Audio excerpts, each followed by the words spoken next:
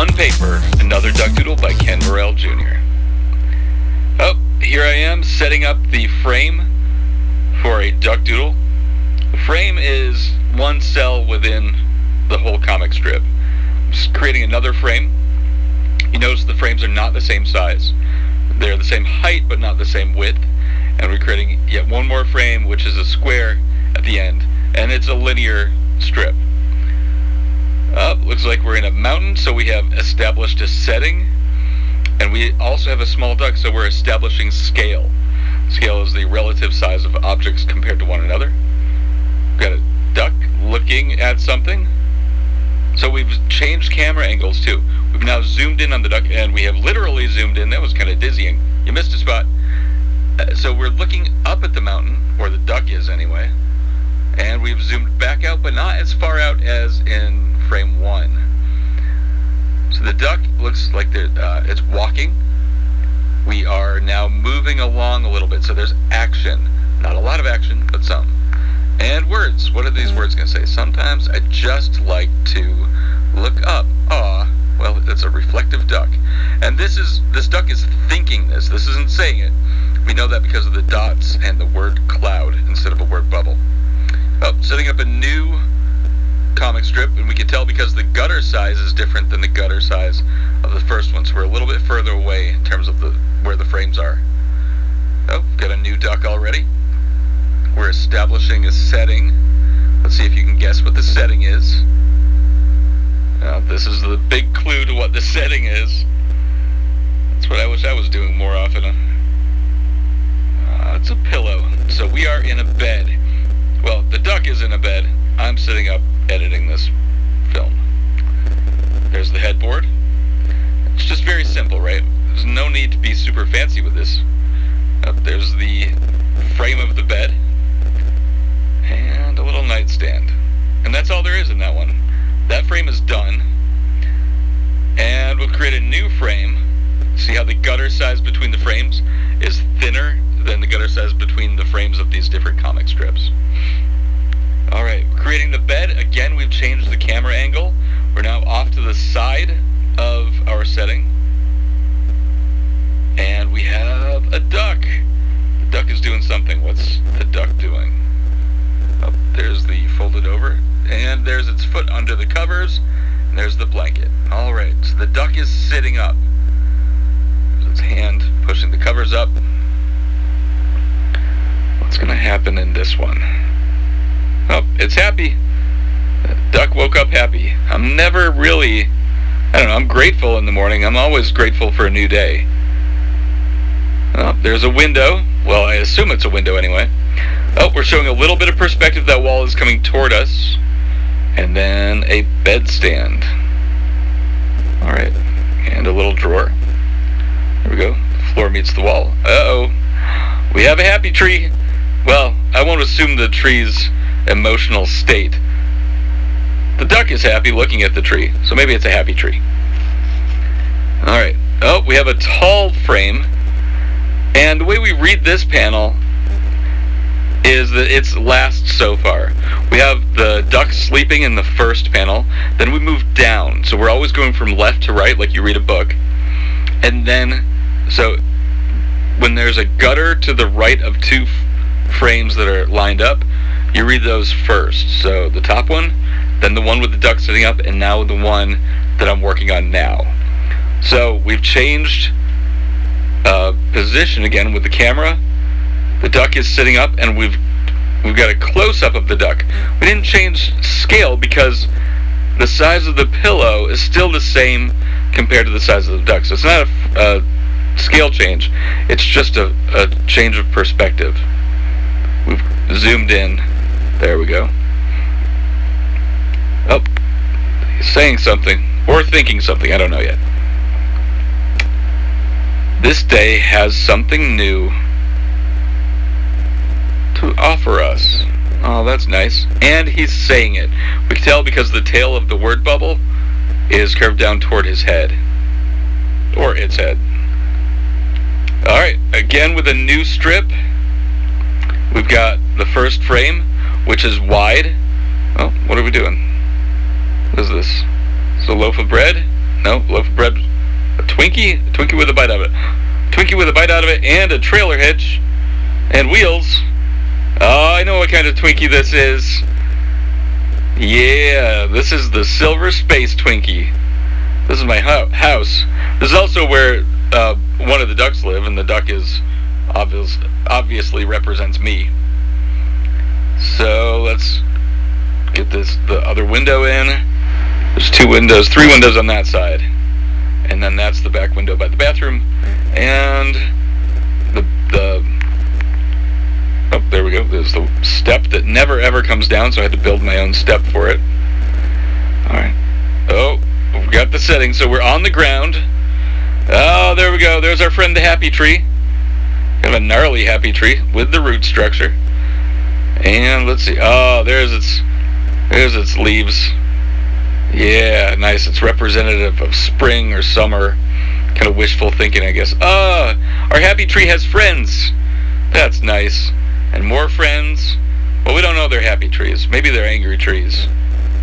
Hopefully they're happy trees. They surround my house.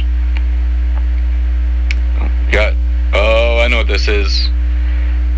This is the coolest car ever made. This is a 2009 Hyundai Accent hatchback. A 2-door little beast of a car. Yep, put the little headlights on there. And are we in it? And we're in it. There we go. Oh, where are we going? Nothing's open right now. COVID-19, man, stay home. There's the driveway. Maybe it's just pretending to drive around. Let's see. Create another frame. Tell the rest of the story. So we've read all the way across that panel. Now we go to the bottom left. What's happening? What is this? Oh, we're inside. Oh, putting his arm around his lady. Alright. Nope. Doesn't look super happy. I guess that's not happening. There's the front seats, the back seats. Oh, the passenger seat's empty.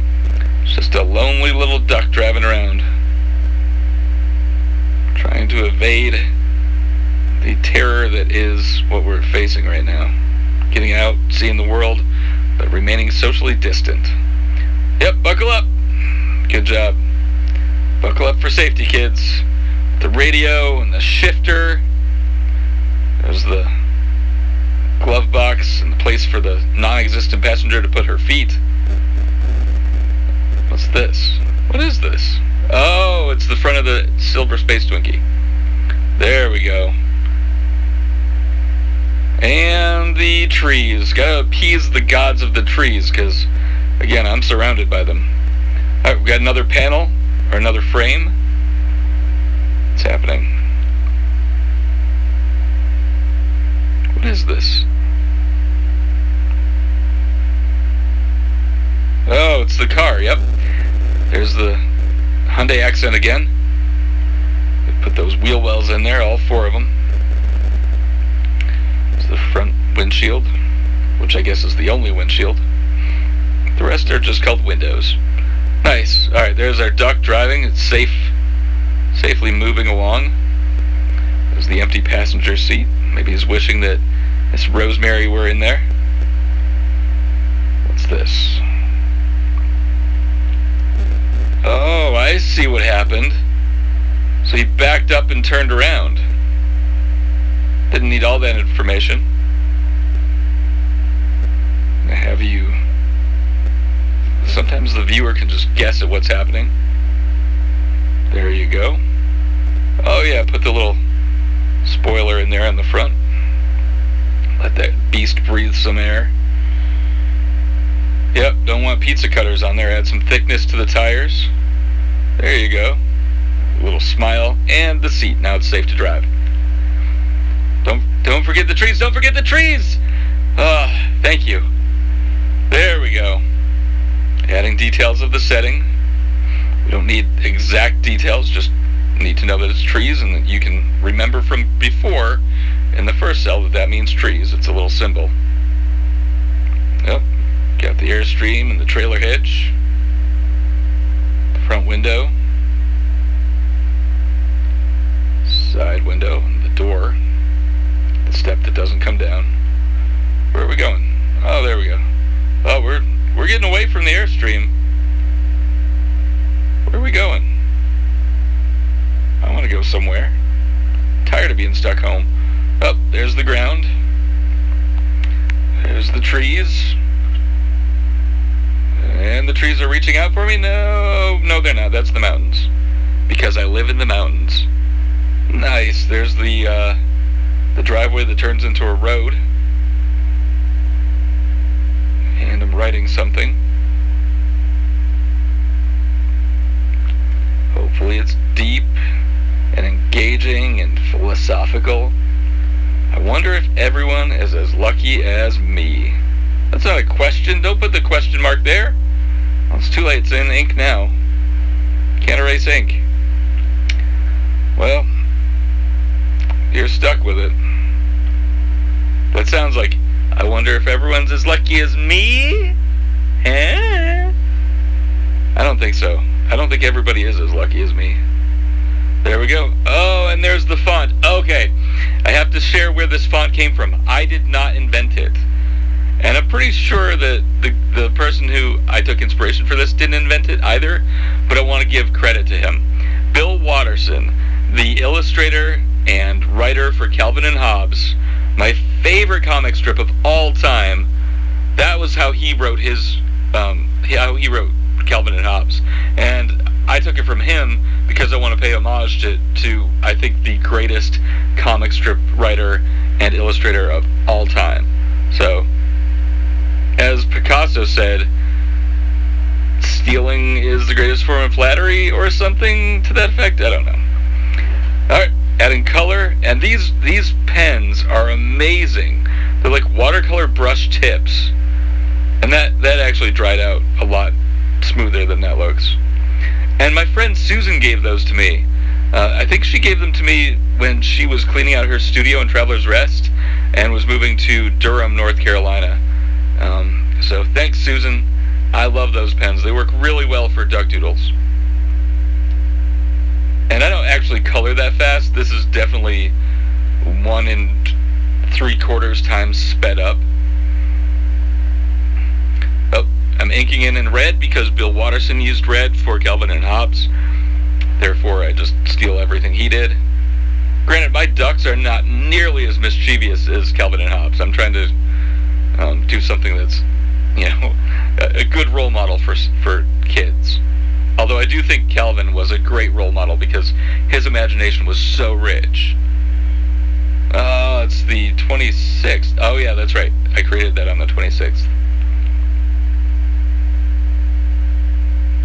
There I am, signing all of my work. Always sign and date your work. If you don't put your name and the date on it, you will not remember when you created it, and that needs to be a piece of the history of your work. So I want to thank my mom, dad, Kurt, for encouraging me since 1988 and before, Susan for the stuff, and Rosemary Gray for being amazing, and all this stuff. So follow me on K Morel Design.